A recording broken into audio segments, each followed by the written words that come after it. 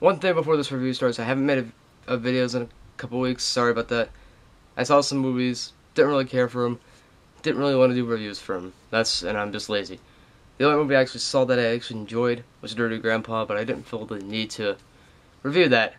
So, now let's review Kung Fu Panda 3. So, Kung Fu Panda 3 is obviously the third movie in the Kung Fu Panda trilogy now, which they're planning 3 more, so that's cool. And this time around, Po's father has come back, and they have like a family reunion thing, and he takes them to this panda village, where there are a bunch of pandas, and he has to learn how to be a panda again while also mastering the art of chi. And there's a new villain on the rise named Kai, who's like a spirit type guy. And voiced by J.K. Simmons, and that is our plot in a nutshell. So I'm gonna let you know right now, I love Kung Fu Panda. I have a bunch of toys. Love Kung Fu Panda. And I even have the movies, obviously. And I love these movies. I've watched them many times. And I thought Kung Fu Panda 3 brought this franchise full circle. I really like this movie.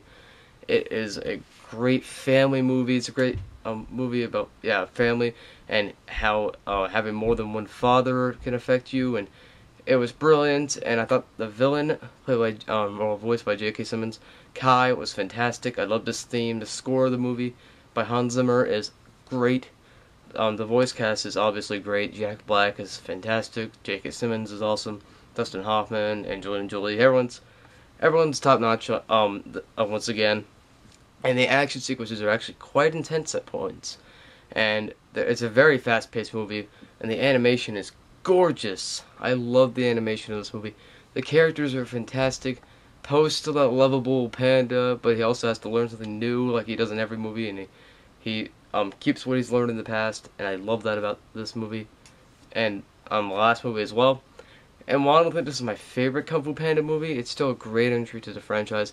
While I do think it can be a little predictable here and there, like in terms of how it kind of concludes, I saw that coming for the most part. I mean, there's one thing I didn't see coming with the ending, kind of, and how this whole final battle, story-based battle takes place.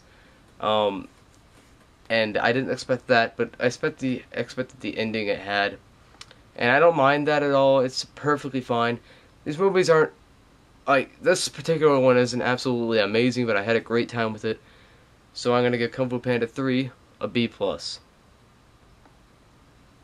Alright, so that's my review of Kung Fu Panda 3. I'll do more reviews. I mean, I saw like the Fifth Wave and crap. I'm not gonna do reviews for those. Didn't like it. So I'm just gonna skip that and move into February, where the next review should be Hail Caesar, I believe. I think I'm gonna go to a screening of that on Tuesday.